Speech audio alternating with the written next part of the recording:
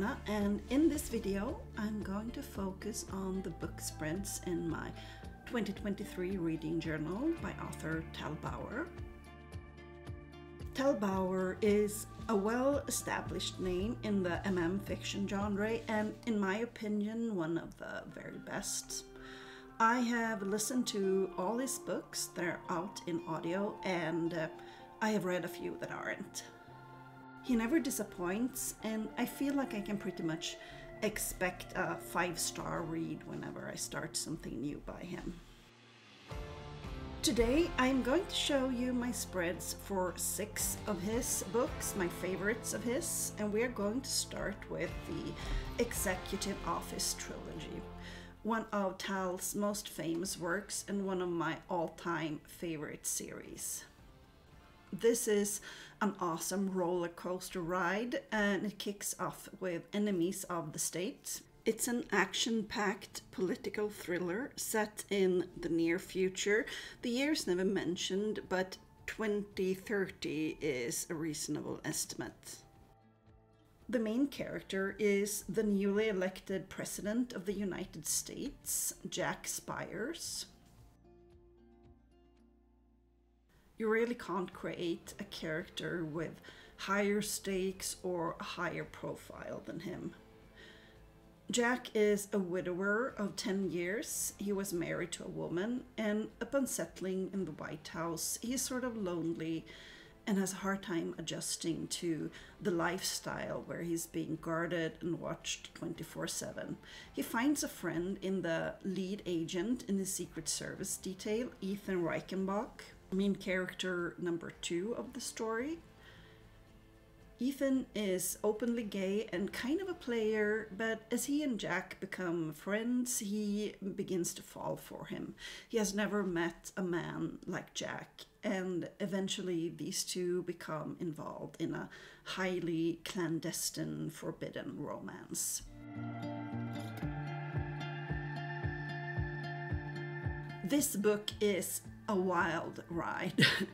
It is White House Down meets Black Hawk Down with a bit of the American President thrown in. You know, that 90s movie with Michael Douglas and Annette Bening. And that's just book 1. The suspense part of the story involves a rogue Black Ops unit and stolen nuclear warheads, and it's set all over the world. Tal Bauer writes amazing suspense novels. If you haven't read any, I recommend you check them out.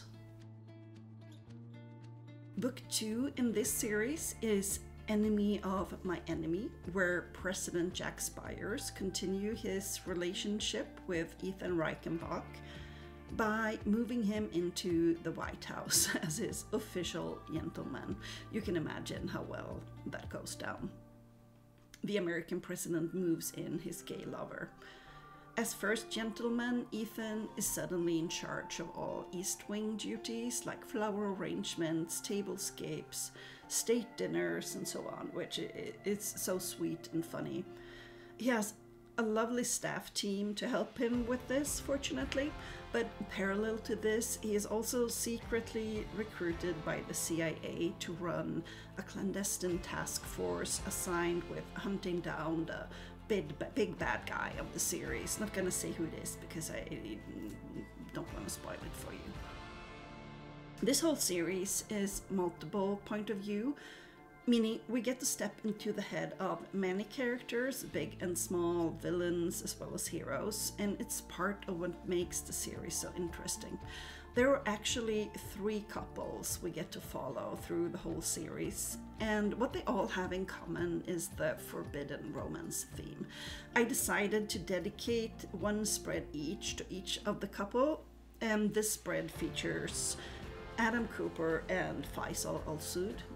Theirs is another complicated romance, possibly even more complicated than Jack and Ethan's.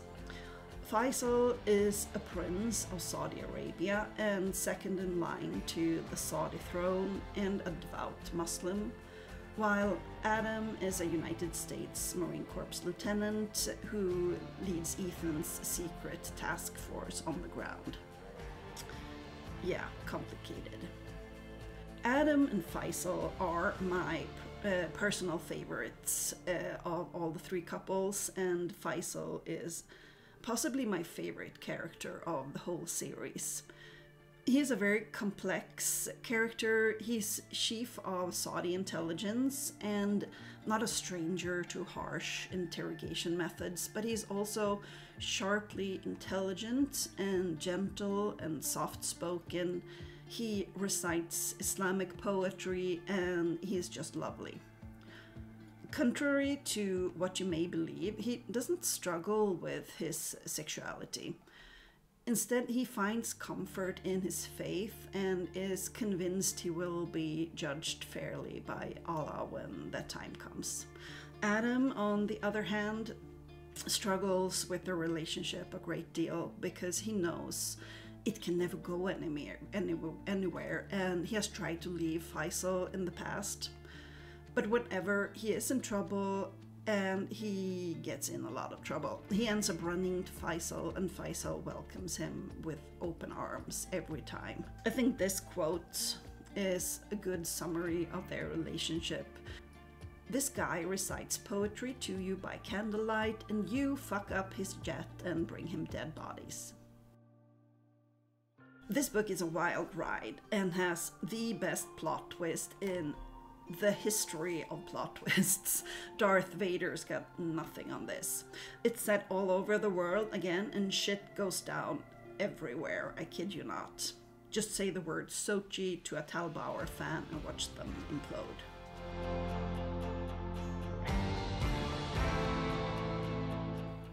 The last book in the series is Enemy Within. As the title suggests, there are moles, so many moles. We are deep into the plot and conspiracy of the story now, and I don't want to ruin all the wonderful twists for you, so I can't say very much about it, but I can tell you that the third couple of the series are none other than Sergei Pukov, president of a post-Putin Russia, and Lieutenant Sasha Andreev, a Russian fighter pilot who dreams of the stars and of becoming a cosmonaut. Some people are put off before going in when they hear that the Russian president is a main character. So let me just address that first and say that Sergei is a wonderful character, very humorous, and he is the president Russia needs and deserves. He's middle-aged, former FSB, has 2 ex-wives, is currently unmarried, and has never considered being with a man before meeting Sasha. Sasha, on the other hand, is the character that struggles the most with his sexuality in this series. We get to witness a lot of internalized homophobia, and my heart aches for him. He has had such a tough life, and he's such a good person. He deserves so much better than what he has been dealt in the past. Sergei sees this, sees the real him beneath all his layers and armor, and he loves him. A large part of this book is set on board a submarine, so here I used submarine blueprints that I printed and dyed with tea. One of my favorite scenes of the whole series is set on board this submarine, the USS Honolulu. The captain of the sub, Anderson, that is transporting Ethan and Jack, tells them a story of his teenage son, who started to act out, become depressed, and shut himself away. And when Anderson went to check on him, he would find him crying in his room. Then last Christmas, when Jack and Ethan made headlines because of their relationship, he found his son with a picture from a newspaper he had cut out of the 2 of them dancing at the White House Christmas dinner. When he saw it, his son became upset and tried to hide it, and eventually he broke down and told his dad he was gay. This completely transformed their relationship, and the two are now very close. His son is doing well and emails his dad every day about his life and about the boy he wants to ask to prom. And it was Ethan and Jack who made this happen with their openness. Captain Anderson is immensely grateful to them for this. This scene always makes me cry, it's so beautiful. I highly recommend this whole series. The audios clock in at about 15 to 20 hours each, so if you are up for that, give it a try. And if you're not, I say just go for it anyway. Now to another series by Tal Bauer, The Executive Power Duology. It's a spin-off to the previous Executive Office series. Book 1, Ascendent, picks up right where Enemy Within ends. And this book is about Sergei, President of Russia, and his Sasha. This book is very different from the others. It's more introspective and spiritual. Sergei is working on rebuilding Russia after the events in the previous series, and Sasha goes on an inner spiritual journey to come to terms with himself, his sexuality, and his past, so he can truly be with Sergei before he leaves for the United States to start training at NASA to be an astronaut or cosmonaut, which is his dream. This book is also a lot shorter than all the other Tal Bauer books I read, and it's not out in audio, but it's a quick read.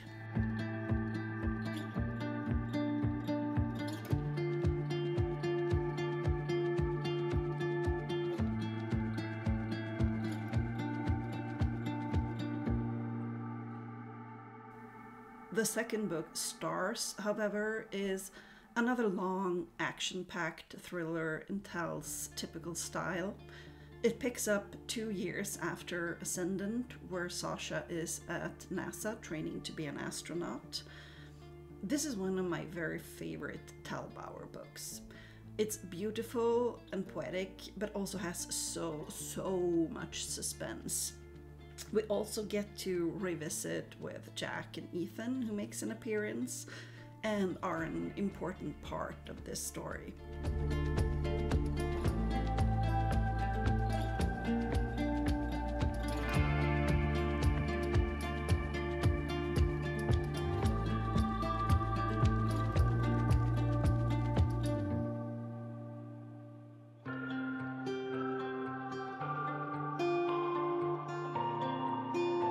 This one crosses over into sci-fi a bit because space zombies. Yeah, I'm not gonna say any more about it because I don't want to spoil too much, but let's just say that if all the space movies out there has taught us anything, it is to never ever bring that fascinating unknown thing you just found on an abandoned planet or spaceship aboard your own ship. And for some reason, NASA didn't get that memo. Yeah, let's just say, Houston, we have a big fucking problem up here. So far, there are only 2 books in this series. I wholeheartedly hope there will be more, because I'm not ready to say goodbye to all these amazing characters yet. I know Tal has planned 2 books which focus on Faisal and Adam, called Sand and Blood, but they are currently on ice due to the amount of complex research that has to go into writing their story. But hope springs eternal, so I think we will meet these guys again.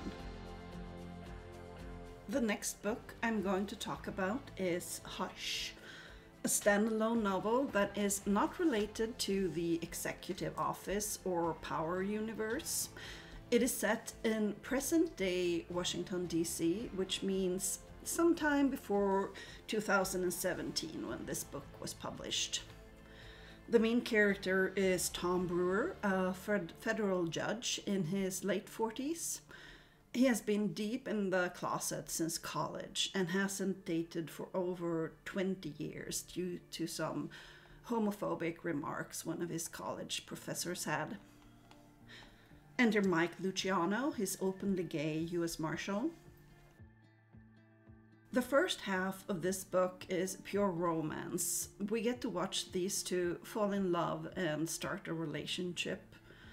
About midway through, there is a dramatic turn of events which lands Tom as the proceeding judge of the most high-profile court case in American history, which means he's going to need Mike's protection more than ever.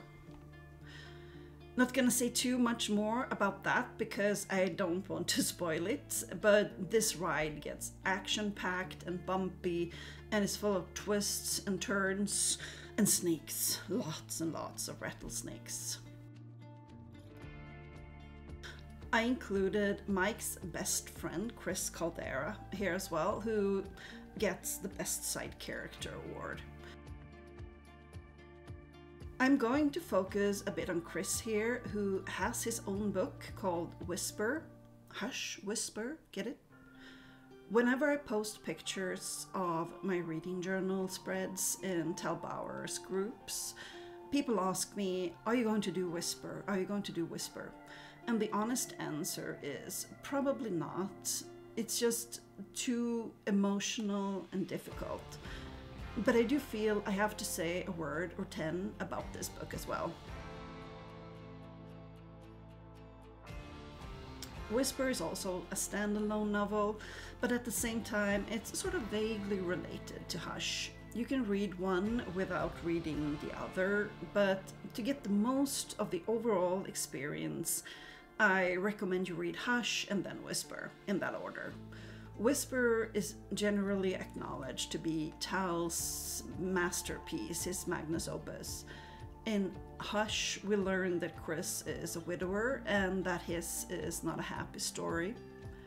In Whisper, we travel back all the way to September 2001, when Chris is fresh out of college and recruited into the CIA due to his extensive knowledge in Middle Eastern languages, including Dari and various dialects. And we all know what comes next, September 11, 2001. A week after that, Chris is on the ground in Afghanistan with the very, very first US Marine Corps team there to establish contact with Afghan warlords and form alliances in preparation for the US invasion of Afghanistan. Enter David Haddad, US Marine Corps medic, a Libyan American, Muslim, and gay. We get to follow these two over the course of almost 15 years, 950 pages and almost 27 hours of audio. And the novel delves deep into the wars following 9/11. I would call it military fiction more than anything else, and the research Tal put into this book is astounding. Tal has a way of letting you see things play out from all sides, and in this book we get to step into the head of a person slowly being radicalized.